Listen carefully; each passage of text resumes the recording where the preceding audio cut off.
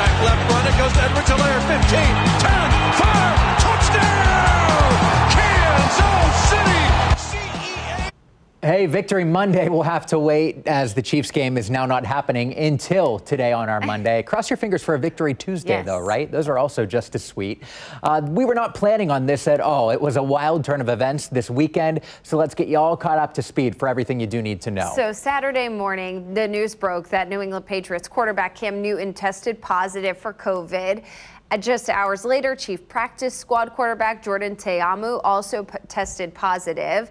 And then yesterday, we learned both the Patriots and the Chiefs didn't have any additional positive tests. The two teams will now play tonight at Arrowhead with kickoff at 6 o'clock.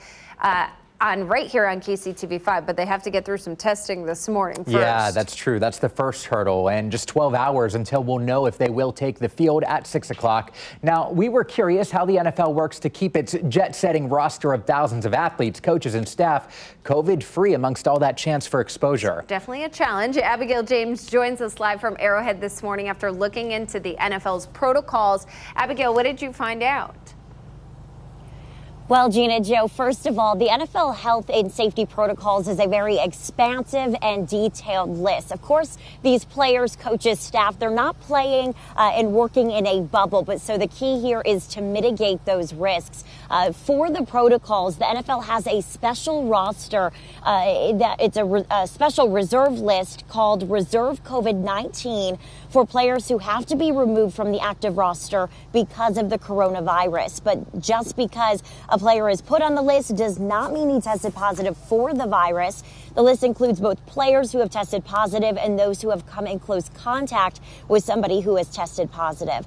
Now, players who are put on the list must follow return protocols, such as a second negative test within 24 hours of the initial negative test. They will also be subjected to increased symptom monitoring and 8 days of daily virus testing. Now, the NFL's chief medical officer was asked, when it comes to the cases with the Titans, whose team saw over 10 or so cases, is there anything that could have been done differently? Here's what Dr. Sills had to say.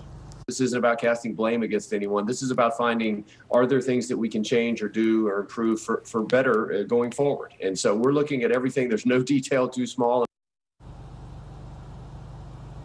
Now, of course, this is not something that we want to have happen, but it's always a possibility. Coming up, we'll tell you what it would take for tonight's game to be canceled. Reporting live, Abigail James, KCTV5 News. All right, let's hope it doesn't happen and it goes on as planned this time. Abigail, thank you. We don't